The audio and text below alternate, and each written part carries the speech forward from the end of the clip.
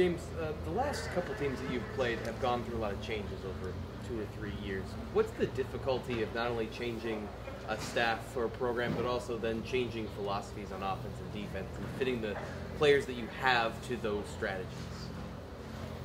What you're talking, Maryland and Nebraska is what you're talking about? And Rutgers to an extent, too. And how many years have those guys been there?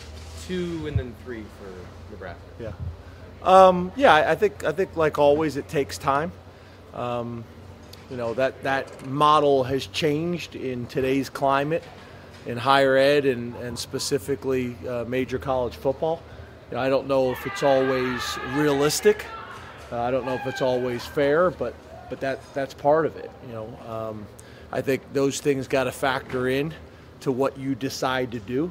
You take over a physical power eye team and think you're going to be able to transfer to the spread in 1 year.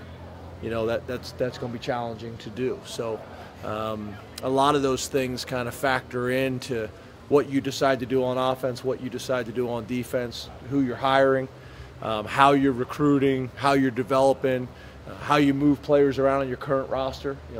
Every once in a while you move a defense guy to offense or vice versa, but it takes time.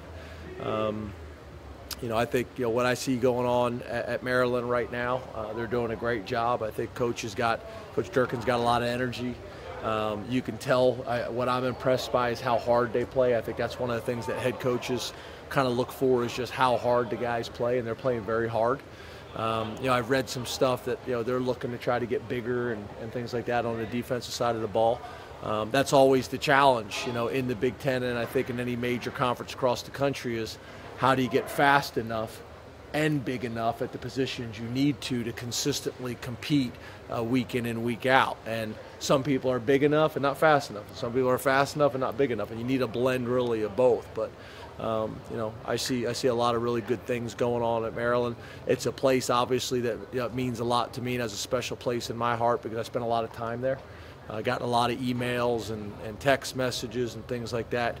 A lot of people aren't with football or with the athletic department anymore, but still know a lot of people in that area, and they're doing a really good job. James, have you thought what it's going to be like walking back into that stadium after spending so much of your football life there? I'm sure you know security people. Yeah. Then a lot of high school coaches, a lot of security people.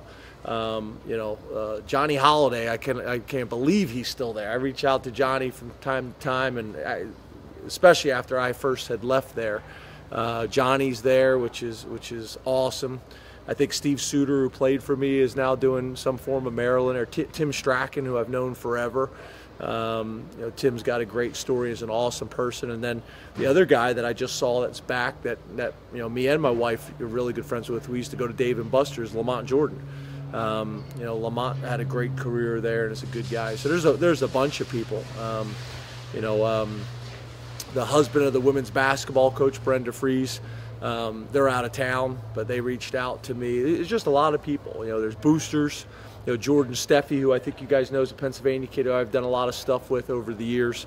I go to his event every single year. There's a bunch of Maryland boosters at that I know. So, it's first time kind of going back in the stadium. I know what the visiting locker room is like, and that's gonna create some challenges, like a lot of the visiting locker rooms in the Big Ten.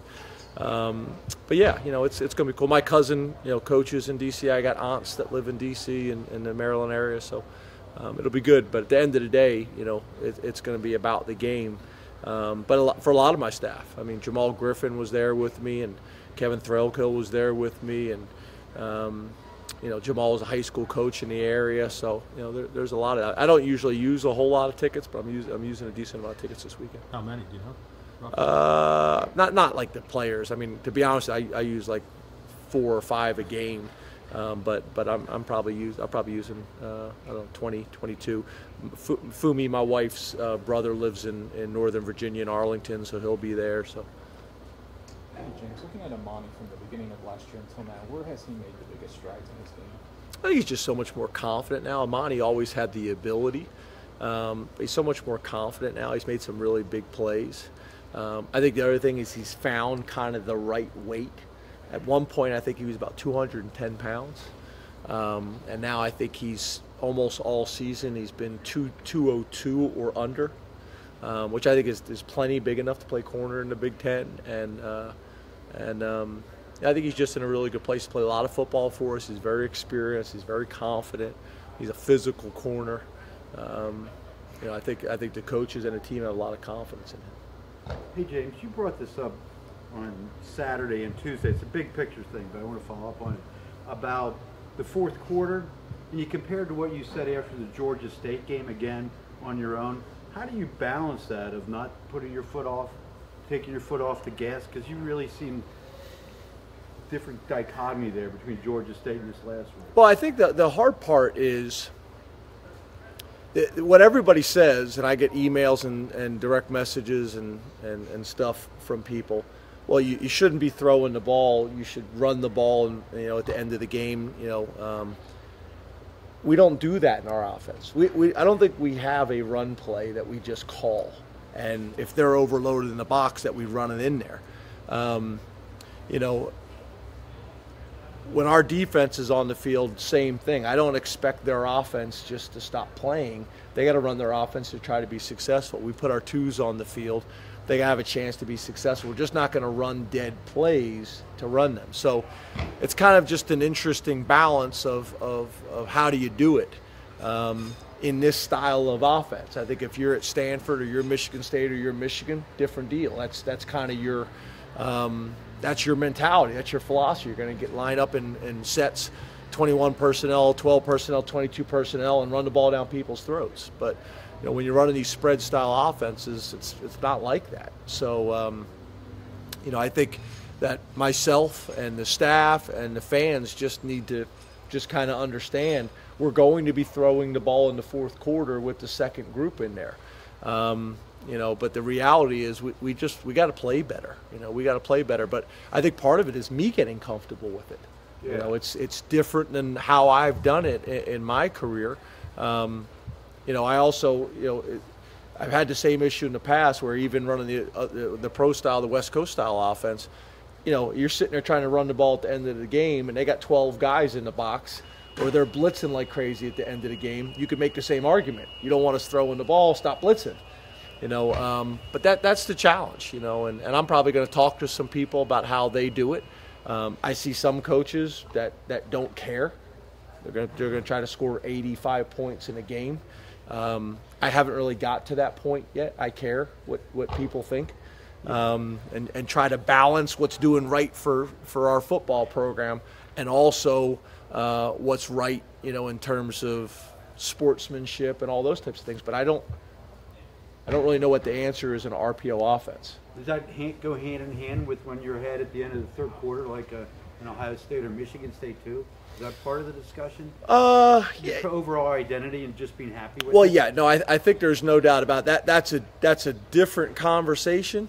But there's no doubt it's a philosophical deal in how you're going to approach it. And like I've mentioned before, I think every coach in the country has read the coaching book of what you do in 4-minute offense. You've been taught since high school as a player of what you do.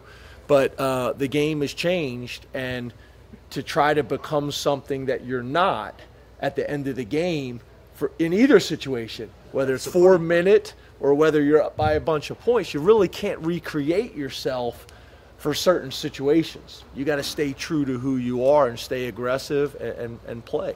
I know for us, if we're on the other end of a tough loss, and we're getting beat, I expect our defense to stop what they're doing.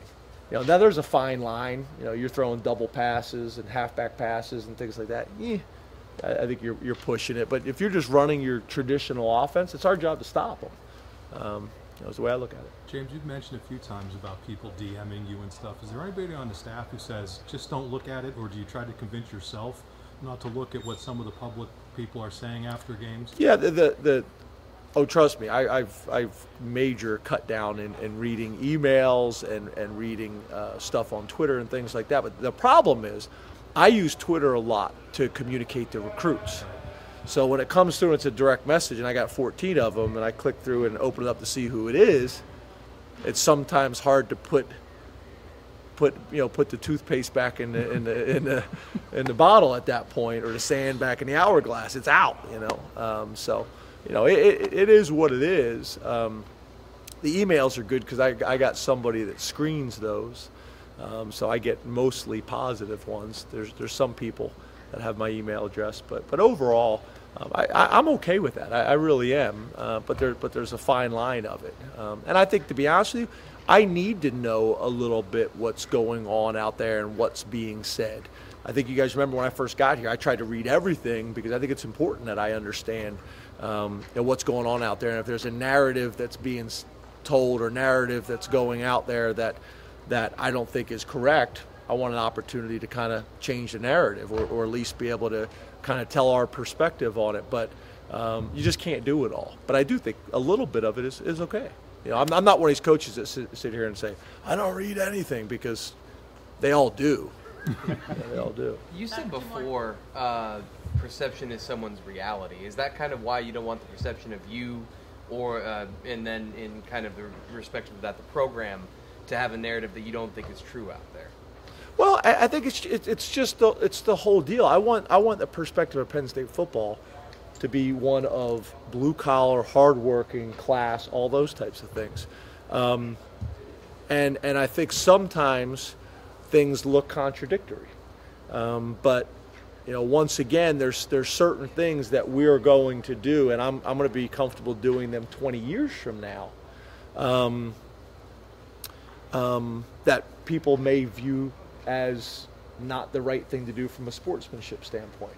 If it's at the end of the game and my twos are in there and they got a chance to stop someone, we're going to do everything we possibly can to stop them. I don't think that's a sportsmanship issue. I think that's teaching your team, whether you're down by 20 or up by 20, you are going to fight and battle and compete. I'm perfectly fine with that. And I think you can do that and then also teach your guys that you're going to shake hands at the end of the game. And I don't think those two contradict each other. Some people do. But I'm comfortable with that. I really am. I don't think everybody else is. But it is important to me how people perceive our players and how people perceive our program and how people perceive me. I want to run a hard-nosed, blue-collar, thorough, detailed class program. But you're not always going to make everybody happy. You've said you've kind of had to fight the tendency to just accept wins and be crushed by losses. Is that something that... Say it again? You said that you wanted to fight the tendency to just be accepting of wins. Correct. While being crushed by losses. Correct. Does that extend to the players? Yes, because I see it. I see sometimes we come in the locker room after a win and they're not celebrating like crazy.